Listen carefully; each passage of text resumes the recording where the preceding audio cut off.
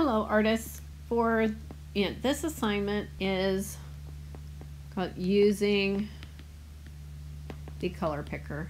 What we're going to do is learn about the color picker and how to make colors that look really good, that match the colors that are in something that you're going to reproduce. What we need to do is upload a photo, and to upload a photo I'm going to use this little icon, and I'm going to choose this basket of fruit, and I'm going to kind of put it up as high as I can put it in my corner because I need some space to write, and then click done. Notice that this layer is highlighted in blue and there's an empty layer below it. I want to put that on the bottom, so I put my finger on it or my stylus and it kind of expands, and then I'm going to slide it down and the other one slides up, and I'm going to let it go. I want to lock this layer. There's a little lock right there. If I touch it, it will lock, and then I can't do anything in that layer. If I try to draw,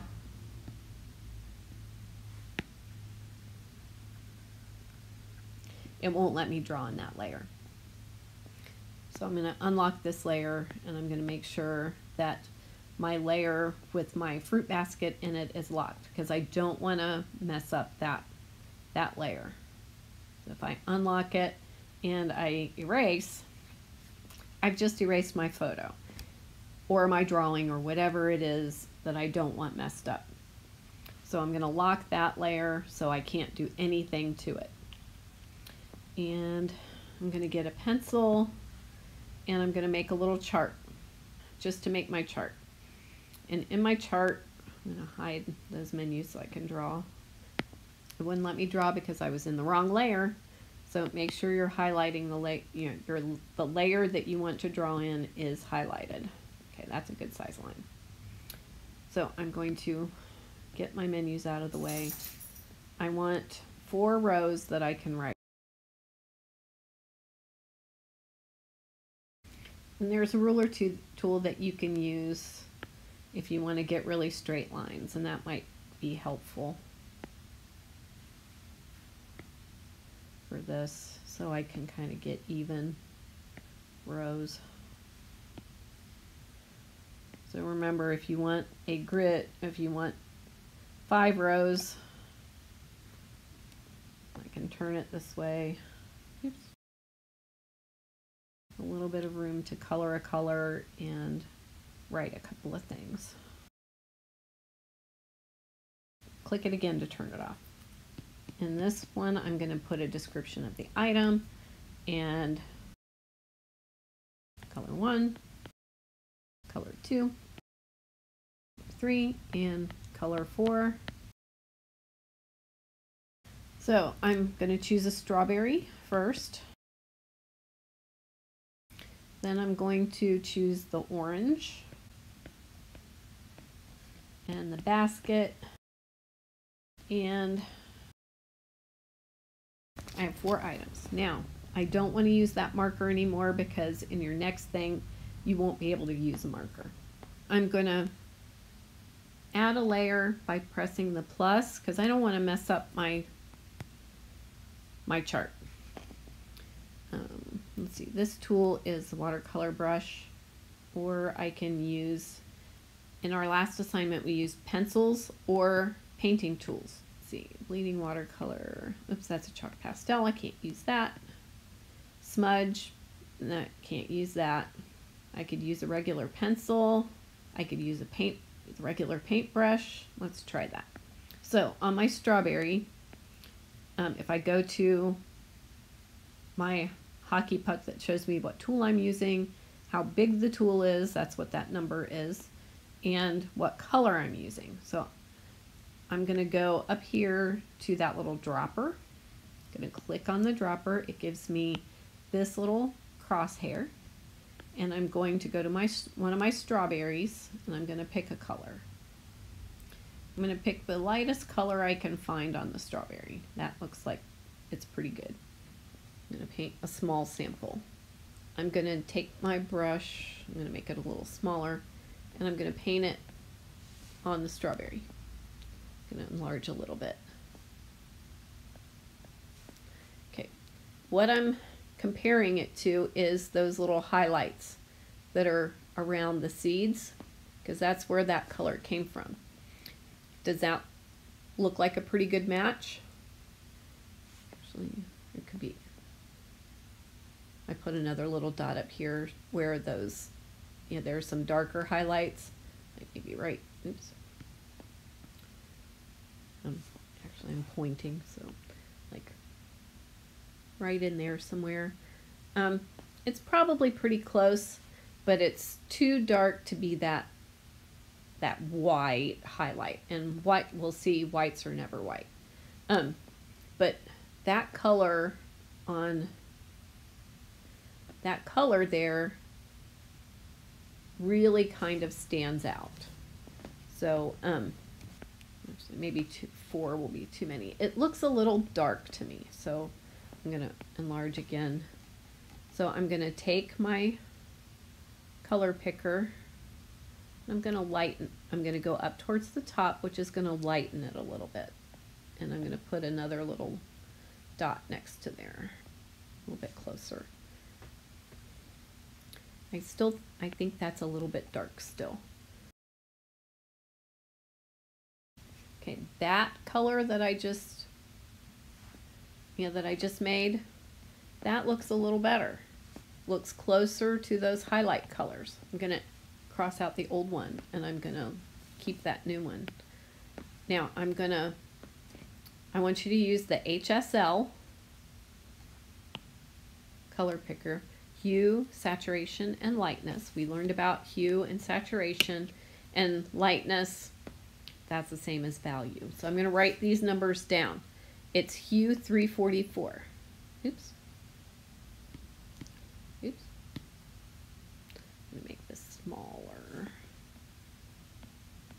so we can 344, 49. It's saturation level 49.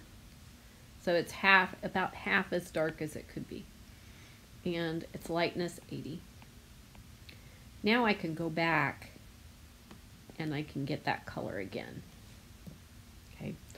All right, so I'm going to pick a new color on my strawberry. Do the same strawberry. I'm going to, that red. Oops. To paint, I'm going to make my brush a little bit bigger.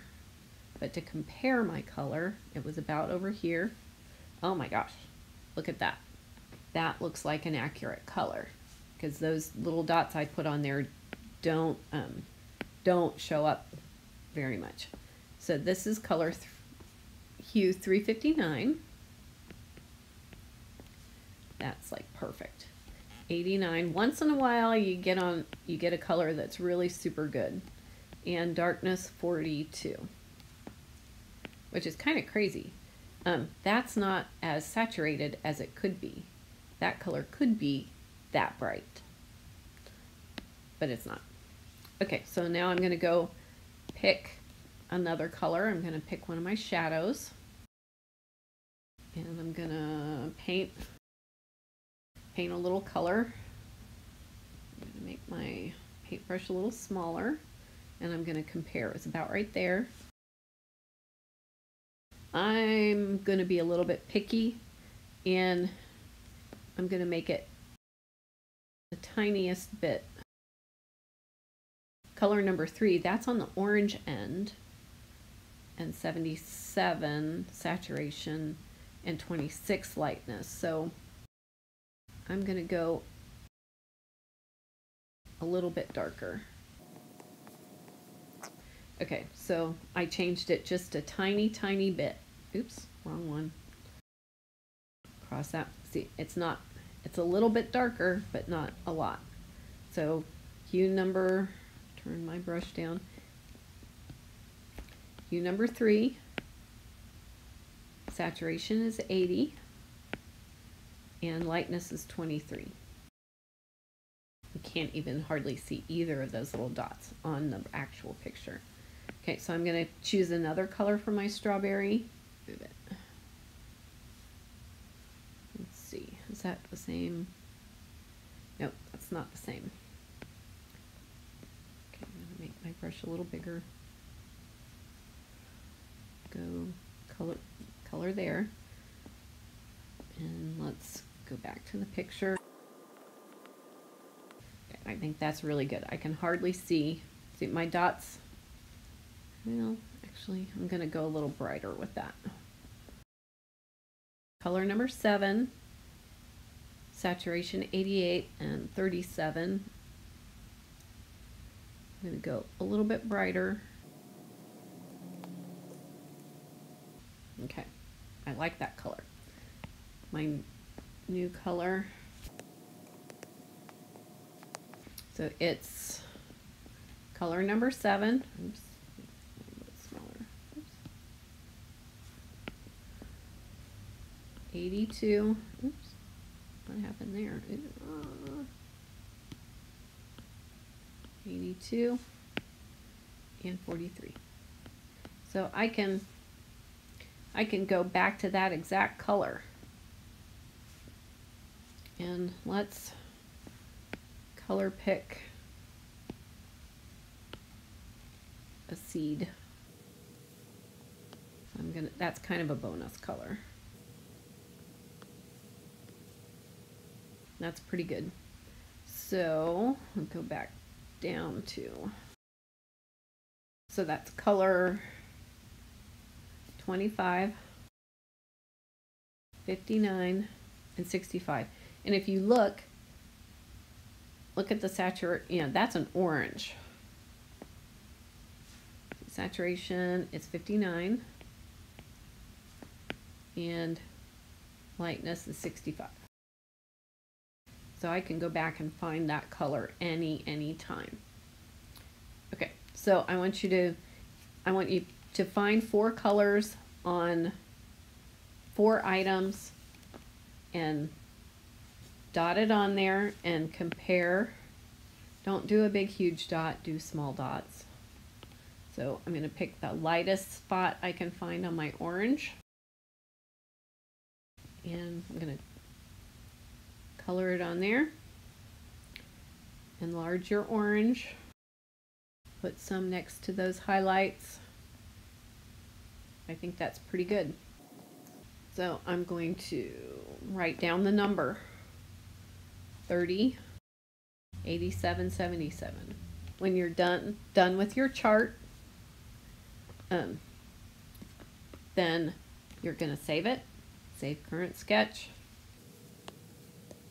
share, save image, and upload it to using the color picker. For this assignment, I want you to focus and really look at the colors when you dot them on the object to see if that's a really good color for that object. Doing this is going to help you when you're doing your final assignment, which is coming up very soon for this. So, good luck. Let me know if you need help, but I want you to try first. Thanks for watching.